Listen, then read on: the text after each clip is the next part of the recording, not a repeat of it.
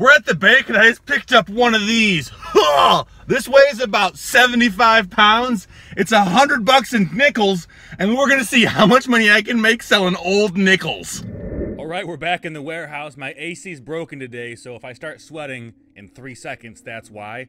I've got $100 in nickels right here, and what I did differently from the pennies this time is I looked up what's valuable first, and I did more time researching it. And so I want to show you a few things I'm looking for with these. It's $100 a penny, so what is that? There's 2,000 pennies, or nickels, I mean, 2,000 nickels. Hey, it's like 4 days later, and I'm editing the video, and I made two really egregious mistakes. So I kept calling nickels pennies and then dimes one time.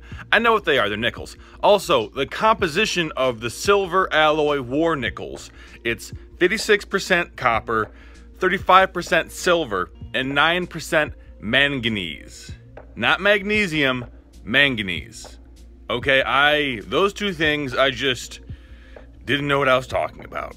So there's the nickels, and I figured out, looking at this right here, sprucecrafts.com, early Jefferson nickels, that pretty much the only ones that are worth money, besides the errors or anything weird like that, are gonna be 1955 and earlier, and then there's 1982 D and P, which I saw those are worth like 30 cents, but I got conflicting reports on those, so I'll pull those aside if they're in good condition. 64 to 55, if they're in really nice condition, I'll pull them aside, and then 55 and earlier, I will be saving those. Now there's also wartime silver pennies, which are from 1942 until 1945, I believe, and those are 40% silver, but then before 42, they're not silver. So there's that 3-year gap that I want to look for, and there's a penny called the, it's right there, 1943 P3/2, which there's an error on the date. So if I can find one of those, and it's in circulated condition, that's mint. It'll be worth like 30 bucks. So we're looking for those. I do not know what we're gonna find, but I've got my nickel box right here, and I'm ready to go find some rare coins. First roll, literally the first roll, like my third coin, and I got one. 1949 Jefferson nickel. It's kind of worn, but it's a good start. I think that the nickels are gonna be a lot more fun than the pennies. I don't think as many people coin roll hunt for nickels, so I think I'm gonna find more things that I think are interesting and hopefully worth some money. This one is worth 9 cents, supposedly. I'm not holding my breath. So this is way, way better than penny hunting. Penny hunting sucks compared to this. My third roll, and look what I've already found. Look, it's a buffalo nickel. Oh my gosh. It's flat and stuff, but like, I don't know. I never see these in circulation, and I see wheat pennies all the time. This is cool for me. Right there, one more. 1947. Just missed the silver silver nickels by 2 years. 2 years. Still old, and it's worth, like 6 cents, so penny profit. Another old one. Really dark and muddy, but it's 1957. Not a valuable year, I don't think, but it's old. We're not even through the first 10, and I found another one. 1954. Right there. 5 cents, United States currency. These are the ones I found so far. And then there's the duds. 10th roll, and I got really so excited when I saw the date on here. 1942. That means it's made out of silver, right? No, it doesn't mean that. There's no mint mark. You see, according to this list right here, 1942 with no mint mark means it's regular 25% nickel, 75% copper, and not the 40% silver alloy solution. I think it's actually only 35% silver by weight, but whatever, who cares? It's still old, still cool. I pulled out a whole bunch of 1964 nickels right there. I've got so many now, I'm not sure it's worth doing because they're a lot more prevalent than I thought they would be. But this one right here is pretty cool. 1954. and I don't see a mint mark on there, which is not the coolest in the world, because I think if it was a S over D, it would be worth in the area of like $5. But yeah, I don't see it. I don't see anything. So it's just probably just 10 cents is what it says on my list. Hey, I'm actually a crazy person, and some of these pennies I didn't think had mint marks did have mint marks. It's on the back side of the coin. I'm gonna show you it right now. This is the 1950 something and the 1949. And if you look at the right side, you see two little D's there. So these are actually mint mark D from Denver. They don't all have that, but on these older ones, that's where it is, I guess. I didn't see that in any of the forums I read, but now I know. Another one that's not too valuable, but it's pretty old. 1956, got some schmutz on it. I'll put that in my 1950 stack right there. And then those are the 60s, and then there's the Buffalo nickel that I got. Okay, do you see it? Do you see it? I'm going in closer. It's another Indian head nickel, another or Buffalo nickel. I guess you could say either. It's an Indian head and it's a buffalo on back. I do not know where the date on these is supposed to be. The ones I've gotten so far are really worn off, and I don't remember where it's supposed to be. But it's still cool to find them. I mean, I don't think they're worth very much, but they're still neat. There's a 1961 right there too. This is so much more fun than penny hunting. Okay, so I just unrolled this roll, and right there, now that looks like silver to me.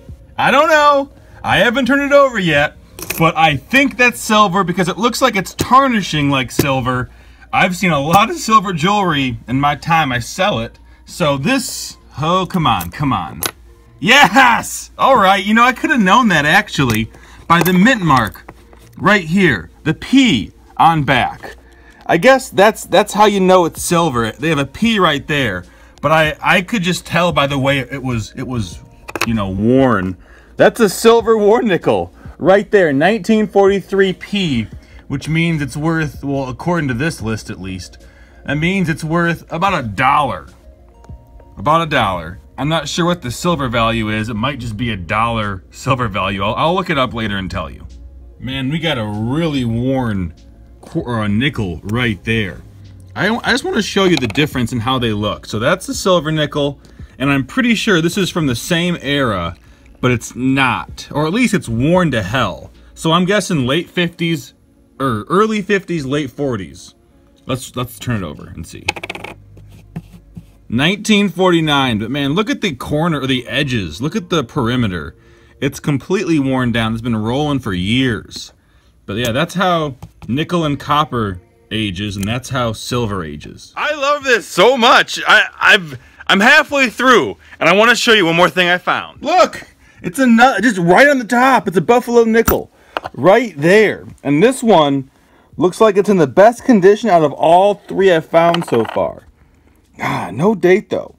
I got a feeling the date is in that bottom right corner. I don't know though. I know so little about these coins, but I'm so fascinated by them. I found these two guys just chilling by each other.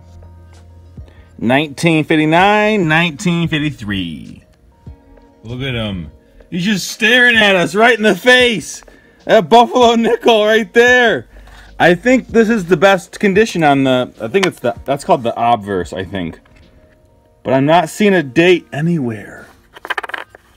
That side's worn as hell. You can see the Liberty at least, but no mint year. No mint mark, no year, no nothing. I found some more nickels, and they look old, but I don't know. And they were both on their face down, so I thought I could say, okay, let's do a little reveal. Number one. Wow, 1941. That's pretty old. Older than the war penny or the war nickels. 1958.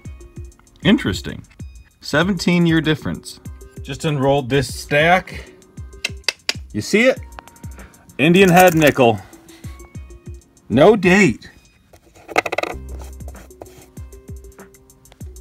I'm gonna find one with a date and I'm gonna lose my mind.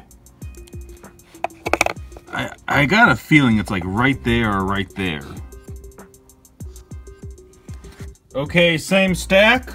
We got a few face-uppers. 64, 54, and this one right here.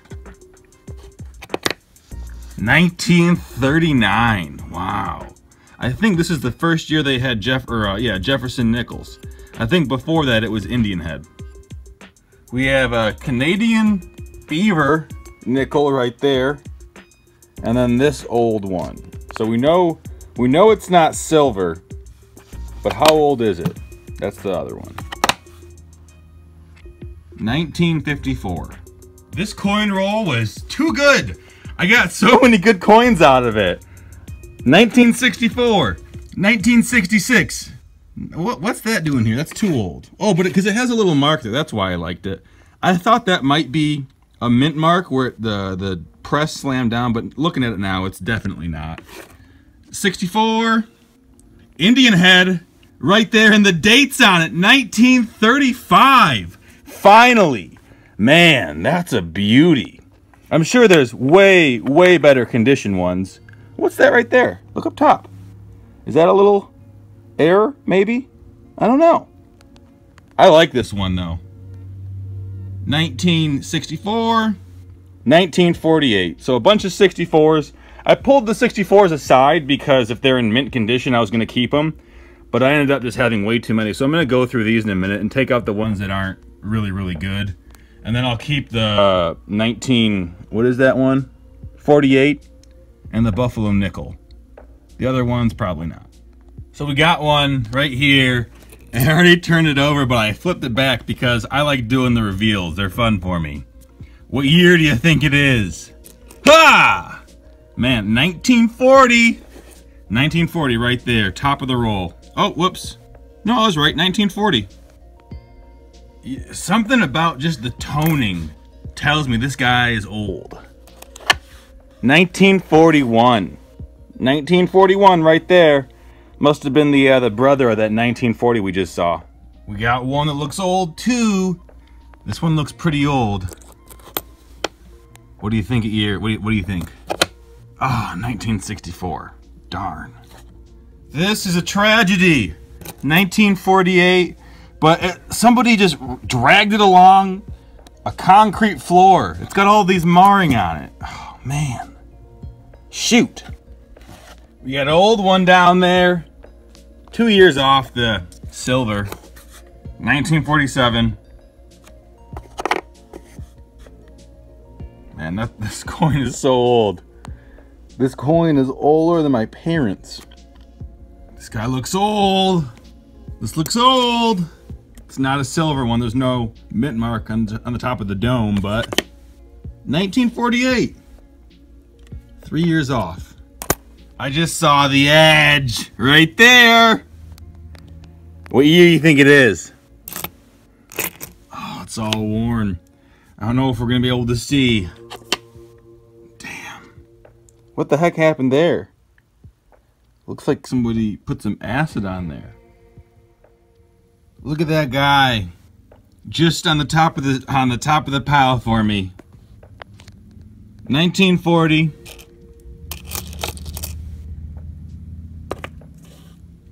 Did you see that? Yeah. 2 of them. 1939, 1940.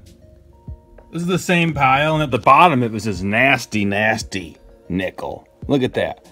But look at the date. 1945. Now, we're not gonna know this is silver until I flip it over and there's a mint mark on back. It's got some massive tarnishing, so I think it might be silver, but I made that mistake one time before, so I'm not gonna say what it is until I flip it over. Hey! Ooh, San Francisco. Nice. That guy's made of silver, or at least 35% of them is. It's 35% silver, 9% manganese or magnesium, one of the, I don't remember, but I know it's only like 35% silver, and then the rest is an alloy, what they call them, 40% silver nickels. Apparently, I did a little Wikipedia research.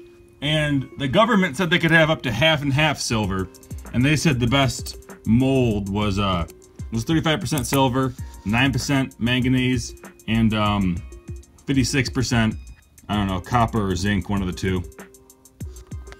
Very last roll, and they gave us one, 1941. An old guy. Not made of silver, but still cool. Okay, it's day 2. I finished up the nickels last night. It only took me 90 minutes to do 2,000 nickels, so that's really cool. An hour and a half to go through 50 rolls. That's way faster than pennies was for me. So now what we're gonna do is I pulled out all the ones that were not worth any money. So these are the nickels that in my opinion are at least worth a dime, which is not a lot of money, but you know, they're nickels, so that's doubling your investment if you look at it that way. We're gonna see them now. These are the ones that are not worth much at all, just like a dime, basically, and that's probably only if they're sold in a collection, how much they'll add to the value of everything I'm selling. 1950s with some mint marks. I looked for steps on the back of the nickels, because if they're in the 50s or earlier, and they have the steps visible on the back of the nickel, then based on what I saw on eBay, they could sell for a couple bucks, but none of these have those. Next is the Buffalo nickels. These go for about $1.25, I think, a piece when they're slick like that, but 2 of them are probably worth more. So this one right here has the S mint mark down there, if you can see it. So it's got a little bit of discerning information. The front's totally slick, so you can't really tell. But then this one right there is in the best condition, in my opinion, and I think probably just objectively. There's no mint mark on the bottom, but when you turn it over, you can see the complete date, and you can see some good definition is face and nose. I guess also what I wanted to show you was the horn. The horn and the eye are coming through, whereas with the other ones, it's just totally blank and slick. These are 1940s nickels, pre-war nickels, so no silver in there. These 1940s and 41 are in decent condition. If they had a mint mark, I think they'd be worth about $1.50 or $2. But as it is, all together, I think I can get $1.50 for those if I auction them off. These are post-war 1940s nickels, probably not very much at all. I guess I included those in the $1.50, so probably $1 for these and 50 cents for those. These are 2 1930s nickels, probably $1 a piece. They're 1939, no mint mark, but they're in relatively good condition, from what I could tell. Again, no stairs in the back, but based on what I saw on eBay, I think I could auction these off and get that much for them. The real winners, in my opinion, well, besides these 2 Buffalo nickels, are going to be the war dimes. These are 35% silver, 9% magnesium, 54 or whatever the rest is, or 56% copper.